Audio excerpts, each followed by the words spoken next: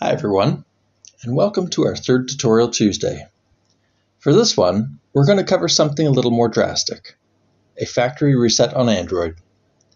Before I go any further, let me just say that a factory reset should be done with caution. Make sure you've saved everything on your phone that you care about before you do this, since this process is irreversible. The purpose of a factory reset is to bring your phone back to its original state, just as it was when you first bought it. This can be useful when the phone is experiencing problems that you cannot solve, and you need a more thorough approach. I would, however, recommend visiting us on our live chat at newmobile.com before trying this. We might be able to help you without resorting to a factory reset. With that said, let's move forward. First, go to your app drawer and choose Settings. Scroll down the list and tap System.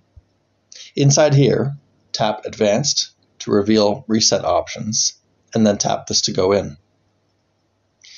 Inside of reset options, we see a list of 3 options, and looking more closely, the factory reset is the third one on the list. But there are 2 lighter options before that, which are worth some consideration too. The first is a reset of the radios in the phone, Wi-Fi, cellular, and Bluetooth. If you're having problems with connectivity, this option might be worth trying before a factory reset.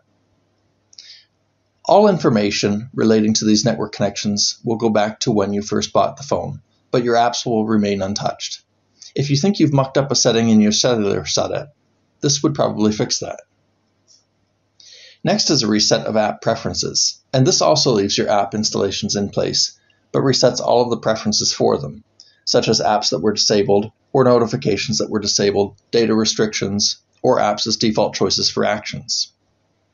If some of your apps aren't working quite right, and you remember disabling some things before, but you can't remember where, this might help as well. Finally, we have the scorched earth option for Android, the factory reset. This eliminates everything within the phone, and when it finishes, the software will be like when you first bought it. If you're really ready to proceed, tap Erase All Data Factory Reset, and you will see a screen explaining the consequences of this procedure. Tap Erase All Data at the bottom right, and you may get a security prompt for your password or PIN. Enter that, and you'll get a further screen explaining the consequences of this procedure. Now, if you're really ready, tap Erase All Data again at the bottom right, and the process will begin. I'll switch to an external recording here since it's impossible to do a screen capture of an actual factory reset. Now, after what looks like an extended boot up sequence, you'll see the familiar blue-toned Hi There setup wizard that appears on a phone's first boot up. And that's it. You're back to square one, and hopefully all of your problems are solved. As always, feel free to leave any comments below.